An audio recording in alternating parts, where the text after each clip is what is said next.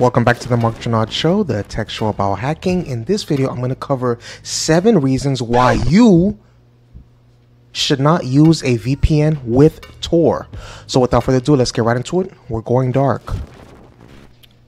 Yeah, because so you might have heard about combining VPNs with TOR for an extra layer of security and anonymity, but is that really a good idea? Some people would say no, right?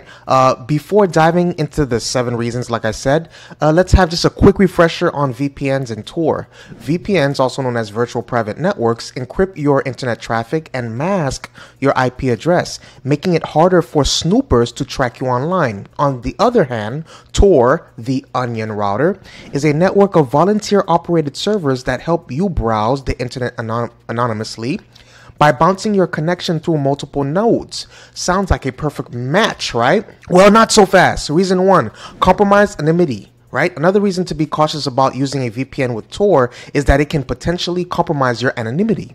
While both VPNs and TOR are designed to protect your privacy, combining them might not offer the level of anonymity you'd expect. When you use TOR through a VPN, TOR over VPN, your VPN provider can see that you are connecting to the TOR network. This information, coupled with your real IP address, can be used to identify if the VPN provider is compelled to share its logs with authorities or if the provider itself is compromised. On the other hand, using a VPN through TOR, which is the VPN over TOR, can expose your real IP address to the VPN provider if there's a leak. The last TOR exit node can also see your connection to the VPN server. In either case, the added layer of security you'd expect by combining a VPN with TOR might not be as bulletproof as it seems. Instead of enhancing your anonymity, it could actually put you at greater risk. As they say, 2 heads are better than 1, but in this case, maybe not. Reason 2, VPN logging policies. Using a VPN with TOR can also be problematic due to VPN logging policies. Even though many VPN providers claim to have a strict no logs policy, some may still keep logs of your activity.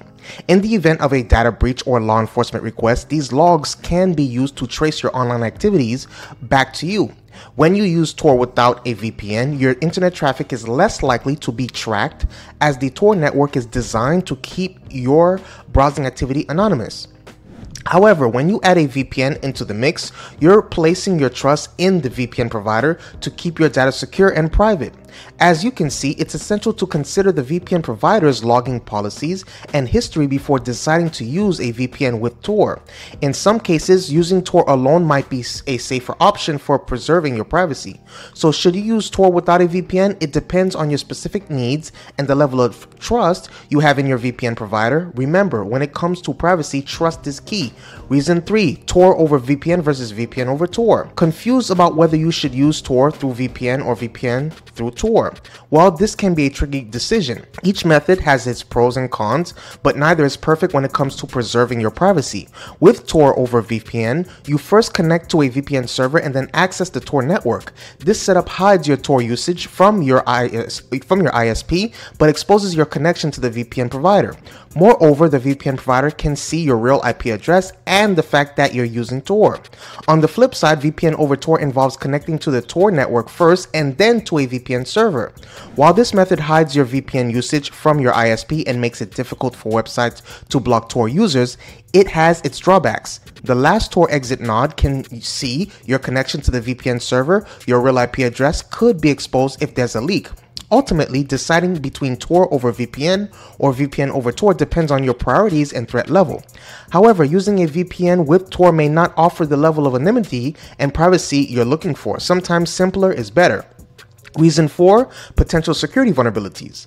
Another reason to be cautious about using a VPN with TOR is the possibility of security vulnerabilities. While both VPNs and TORs are generally considered secure, combining them can introduce new risks. For instance, some VPNs may have weak encryption or be vulnerable to DNS leaks. These issues can compromise your privacy and defeat the purpose of using a VPN with TOR in the first place.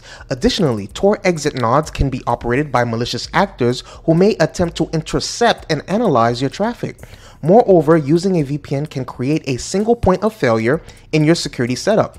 If the VPN provider gets hacked or its servers are seized, your privacy could be at risk. In contrast, TOR's decentralized nature makes it more resilient to such attacks. In short, combining a VPN with TOR might seem like a good idea on paper, but it can introduce new security risks that could leave your data exposed. Reason 5, slower connection speeds. One of the main reasons you might want to avoid using a VPN with TOR is the slower connection speeds.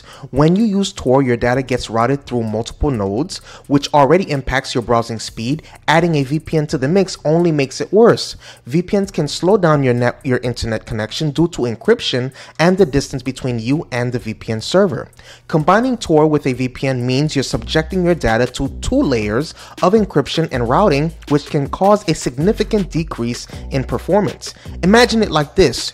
You're trying to get from point A to point B, but instead of taking a direct route, you have to pass through several checkpoints, the TOR nodes, and detours, the VPN servers. That's bound to take longer, right? So if you're looking for a smooth and speedy browsing experience, using a VPN with TOR might not be the best option. So here's a fun fact. The name onion router comes from the layered encryption used by TOR, resembling layers of an onion.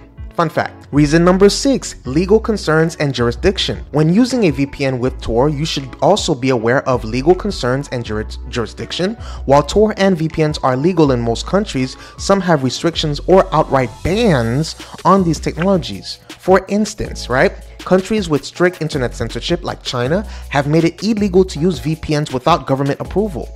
In such cases, using a VPN with TOR could draw unwanted attention and lead to potential legal consequences. Check out, I would recommend check out how to bypass China's firewall using a VPN for more information. Furthermore, VPN providers may be subject to the laws and regulations of the country. This means that if a VPN provider is based in a country with mandatory data retention laws or a history of surveillance, your privacy could be at risk. When choosing a VPN, it's crucial to research the provider's jurisdiction and its implications for your privacy. For a comparison of VPN providers, you can Google and do some more research on that. Final reason. Reason 7, trustworthy alternatives. Finally, it's worth noting that there are trustworthy alternatives to using a VPN with TOR.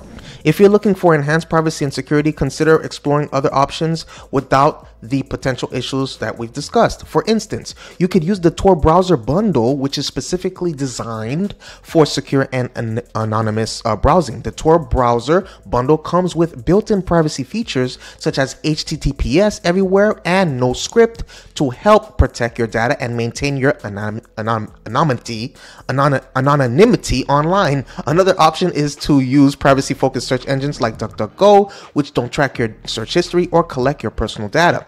Additionally, you can explore other privacy tools and encryption methods to help protect your data online.